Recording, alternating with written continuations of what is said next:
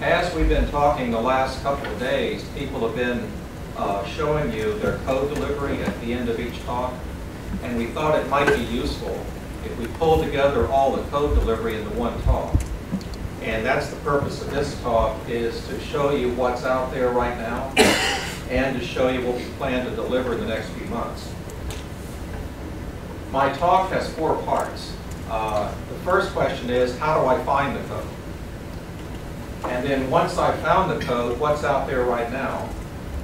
And what do we plan to deliver in the next 12 months or so? And then I'll have a quick summary and acknowledgments. So we start with accessing the code. You go to MOSRP.UH.edu and you log in as a corporate sponsor. Each corporate sponsor has a unique ID and password. And if your ID or password has been misplaced, please send an email to Professor Wegline, and he will have the ID or password reset. Once you log in, go to Research, Projects, and Coding Projects, and what you'll find is a list of the coding that you can download. And the code is listed in reverse chronological order, meaning the most recent code is first all the way down to the oldest code. So it's newest code down to oldest code. And each code has documentation, but it assumes that you know Unix, Seismic Unix, MPI, C, Fortran. The code is written in Fortran or C and is run in a Unix environment, and we assume that you're familiar with that. So starting with the code, you just logged in, you're looking at the list of code, and I was trying to figure out what's the best way to organize this code for you, and I said, well, maybe the best way is just to go down the code as you see it on the website. So that's what I'm doing here. I'm starting with the newest code and going to the oldest code. The first thing you'll see is something that you asked, you the corporate sponsors asked, you put on the website. Phong Lu has developed some finite difference code, which to me is pretty amazing. It has a sphere above a horizontal reflector, and it shows the imaging around that sphere coming off that horizontal reflector. The theory that it's the finite difference part is based on is by Alford et al. And then the ISS imaging is by Shaw et al. And Phong Lu et al. And of course the code delivery is by Phong Lu. Continuing down the list of code, the next thing you'll find is something that Paolo Turini put on the website. As you've heard the last couple of days, the advantage of the ISS internal multiple algorithm is it doesn't need anything except the data. The disadvantage is it's very compute intensive. And Paolo was thinking, is there a way to speed up this algorithm? And he came up with what I consider a very creative idea, which is, well, gee, if your data has limited diff, then we can truncate some of these intervals, which will significantly speed up the processing of the code. And what this is an additional script that Paolo put out there that says, here's a script that demonstrates how this works. And here's the Western G-code synthetic data, which they most graciously let us put on the website. And so here's a good way to see how this using limited diff data to speed up the code can actually work. Continuing on, the next thing on the list is something else that Paolo put out there. There's 2 parts to this, this release. The first part is on this slide, the second part's on the next slide. I couldn't squeeze it all into one slide. And these are this is code using Paolo's idea of truncating intervals. And what we have here is 2 implementations, one for horizontally layered Earth and one for Earth with lateral variations. And again, it's using this idea of we can take advantage of limited dip to truncate minerals. Now, as you've heard in the talks, the theory of how the internal multiple algorithm works is by Araujo, Wegline et al. And then the theory of using the limited dip was by Turingi and Wegline and Ayadi and Wegline. And the code development was by Sam Kaplan, who wrote the internal multiple algorithm, which I thought was pretty impressive, Sam, and modified by Paolo. The other part of this release was what I call release 2 of Green's theorem code, and what that does is de-ghost marine data. This release 2, which the theory is by Wegline et al., Xingfang Zhang, and Wegline and Xingfang Zhang. This release of the code I tested on field data during my second internship at PGS. Continuing down the list of code, the next item is the second release of the free surface multiple elimination code. Theory by Carvalho and Wegline et al., and code development again by Sam. And Paolo made some changes, which is why this is the second release. The next item is Kenyard-DeHoop code, which, as you know, is one way of generating synthetic data. When Xingfang Zhang was here, he wrote this code to generate code for testing his de-ghosting code. And the paper that he used as his theory base was by DeHoop and Vanderheim, which is included in the documentation. Continuing on down the list of code, we have release 1 of the Green's theorem code, and this I tested on field data and seam data during my first internship at PGS. Same theory, but I do want to recognize Paolo's contribution here because this was my first time to do something in C. And as I tell people, Paolo taught me how to spell C. Continuing on down the line, we have the 3D ISS internal multiple removal code, again by Sam, with theory by Carvalho and Wegline et al. We have forward modeling code. This is an earlier version of the first thing we talked about, Von-Loo's finite difference code. We have an earlier version of using Green's theorem, or extinction theorem as it's called, as you heard in one of the talks, to estimate the wavelet. And we have the Xingfang Zhang's de-ghosting based on Green's theorem. And we have the first release of the free surface multiple code. And we have an early release of the internal multiple code. And last but not least is we have adaptive subtraction developed by Kaplan and Henneman. And this was specifically designed for the ISS free surface multiple application. So you've seen a lot of Sam Kaplan and Paolo Turingi in the code that we have out there on the website. Now that's the 13 sets of code that we have out there now. What do we plan to deliver in the next few months?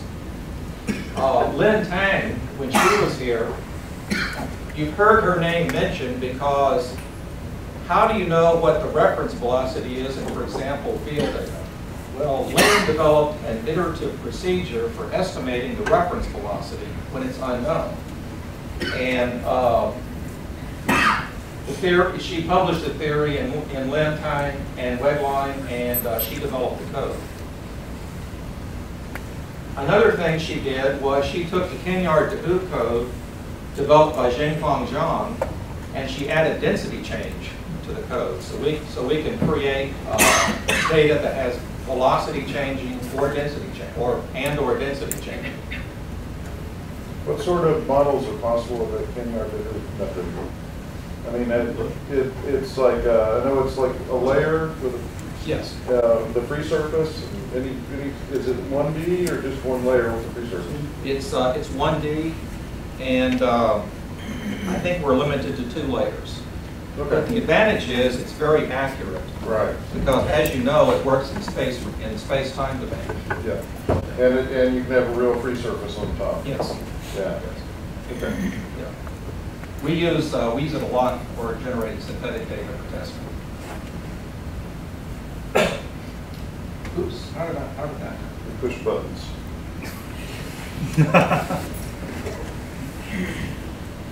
Okay. Review.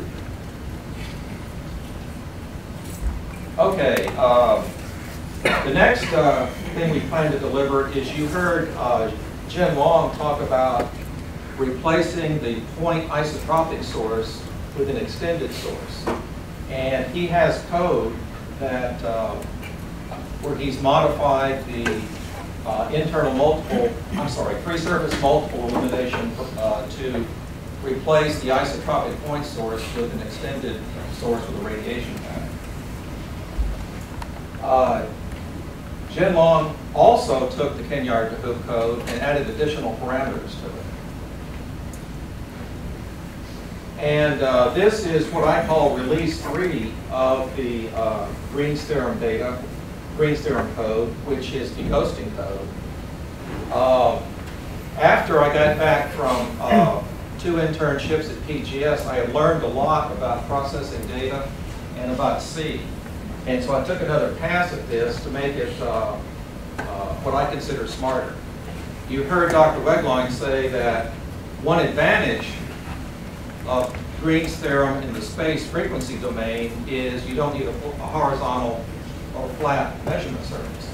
And this was the first code to actually take advantage of that. In other words, in earlier code, for simplicity, I had assumed flat measurement surface. This does not require a flat measurement surface.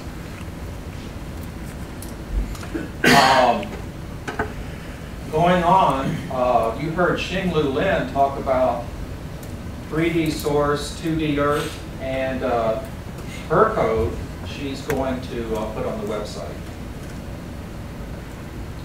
And you heard Jing Wu talk about 2 things. One is doing Green's theorem not in space frequency, but in wave number frequency. And why is that? Well, you've got trade-offs.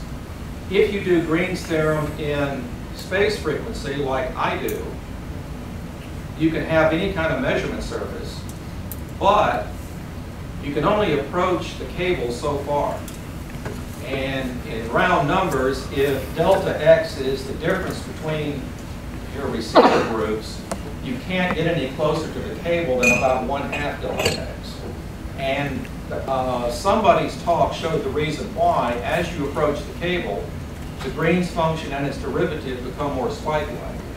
Well, if you have finite sampling, you're going to start missing the Green's function and its derivative. And so you can only approach the cable so far, which is fine. I mean, basically what happens is, here's your measurement surface, and you create a new measurement surface that's deghosted. But if you don't want to do that, if for some reason you want to deghost on your measurement surface, then you use the wave number frequency domain. But now you're restricted to a perfectly flat measurement surface. So trade-offs. The other thing that Jing Wu did, she talked about, is onshore, and she'll be delivering this there. Going on down the list, we heard Xiao Ma give a talk about, because the internal multiple algorithm is the first term, it can, under certain circumstances, create additional non-physical data. And he's come up, and he and Dr. Wegline and Hong Liang, who's also here, have come up with theory to handle that, and Xiao is developing code to implement that. And so this would be an improvement to the internal multiple algorithm. 2D direct depth imaging. I think you heard Dr. Wegline say a couple of talks ago that we're going to start delivering direct depth imaging. And the theory has been building up, Shaw et al., Fong Lu et al., Shansong Jiang and Wegwine, Xu Li, Hong Liang, Zichong Wang have each added to the intelligence, as I call it, of the ISS depth imaging algorithm. And the code development by Fong Lu and Shansong Jiang will be, the first delivery will be in December of this year. And that'll be the first of several deliveries. You also heard Yang Li talk about eliminating, not, not attenuating, but eliminating internal multiples. And his code is scheduled for delivery in approximately a year. And so what we have here is 11 sets of code in the pipeline to be delivered over the next several months.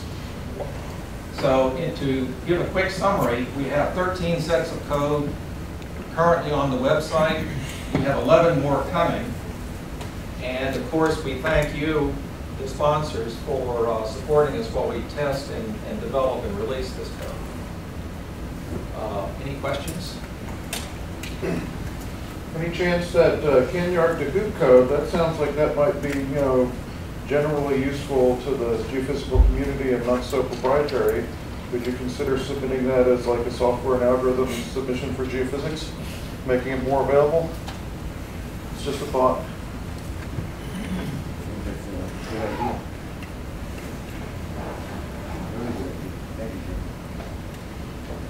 Although the editor's a bit behind on his work right now. That's me.